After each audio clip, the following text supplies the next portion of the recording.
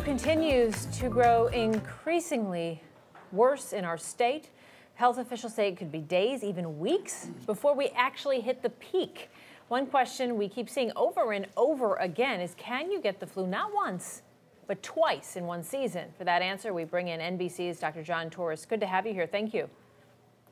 You bet, Melissa. How are you doing today? Very good. So let's tackle that question I just posed. Can you get the flu twice in one season?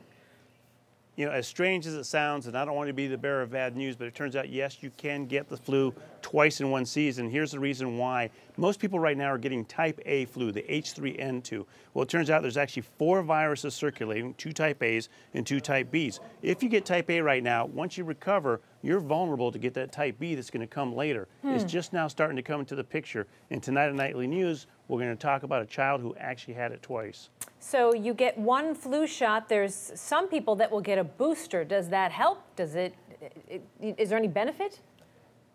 You know, the booster itself is probably needed for somebody who's immunocompromised or doesn't have a strong immune system, especially the elderly. But more importantly, people that have not gotten a flu shot, once they get the flu, they think they can't get it again. The problem is you can get it again because, again, you get that second strain coming in, and the first strain doesn't protect you at all. So if you did not get the flu shot and you get the flu, wait until you're recovered and then go get the flu shot itself. And so, again, that can help you. Such an important topic. We're out of time. Just very quickly, what are you doing to protect yourself and your loved ones right now?